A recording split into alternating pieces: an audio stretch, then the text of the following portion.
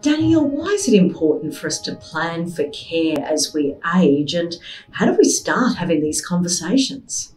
It's well known that we all want to be able to age at home. We're surrounded by family and friends, we have our routines, and we have our memories as well. There's really good evidence that suggests that the right care at home actually prevents access to residential care. But the challenge is being able to have those conversations with your family really early.